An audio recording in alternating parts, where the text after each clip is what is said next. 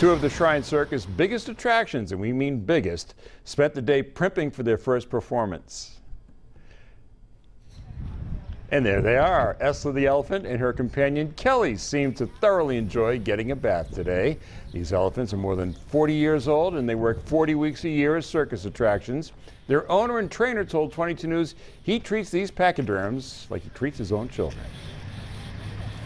Well, I spend more time with them than I do my children. We give them, just like kids, fruits and vegetables, bread all day long. We bring them out and let them graze in the grass.